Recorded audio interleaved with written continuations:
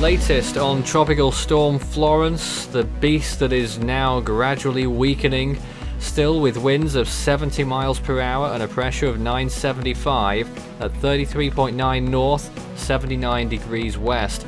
Whilst much weaker than previously, it's still delivering lots of rainfall over the Carolinas and causing severe flooding, with water rescues being performed all day long. It's still a stage 3 on the CDPS. To give you reference, that's still the same as Hurricane Hermine when it made landfall in 2016. It's 5 miles from Conway, 16 from Myrtle Beach, 48 from Florence, 117 from Columbia, and 138 from Charlotte. That's the current position estimate of the storm. A tropical storm warning still in effect for Edisto Beach to Cape Hatteras right now, and there is a storm surge warning for a smaller area, Myrtle Beach to Salvo and Pamlico Sound.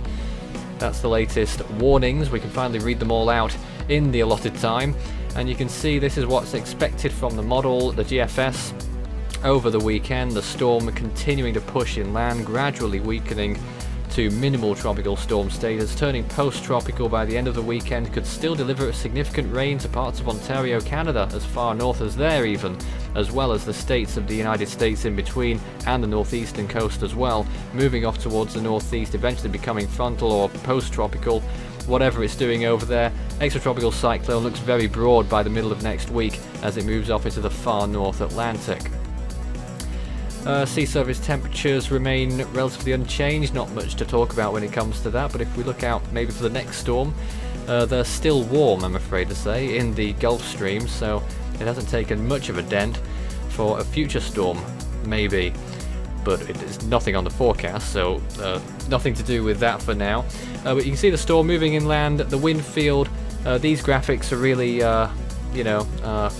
redundant, to be honest, because these are mainly for watching the storm coming in, but you can actually see later on in that loop there a massive extratropical transition for the storm. Look how huge that gets throughout the middle of the week. That is to do with Florence later on, post-tropical, but moving way out, very large.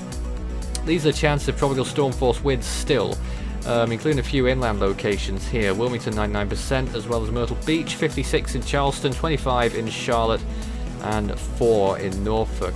The percentage chance is around 10 to 20% as far north as Kentucky perhaps, and into West Virginia.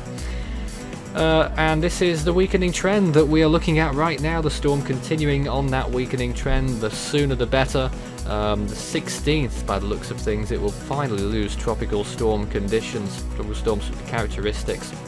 As wind shear begins to rise, of course the land interaction is going to get to it. There's no sea to give the storm its precious energy, and you can see the track forecast on the left hand side, and it does take it out very quickly off towards the northeast eventually, back out to sea, but won't redevelop, thankfully. So this is what the storm has been looking at in recent frames, I should say, on the satellite imagery. It's looking very bare now. A typical example of how a storm looks after it's moved inland. This transition has been occurring a lot slower than usual because the storm is so close to the coast even now. And it is still just off hurricane strength. It's still got winds of 70 miles per hour, still dangerous conditions out there, and those flooding conditions are even worse a tale to talk about. Flash flood warnings in effect for many counties in North Carolina. You can follow Force 13's outlets, the website force13.com, with the latest. You can also find our YouTube page. You're probably there already, but if not, subscribe if you haven't so far. You can also find our Facebook page, Force 13 all in text, and it's at Force 13 on Twitter if you'd like to get in touch with us on there. You can also help the project become even better by enjoying the benefits of patronage.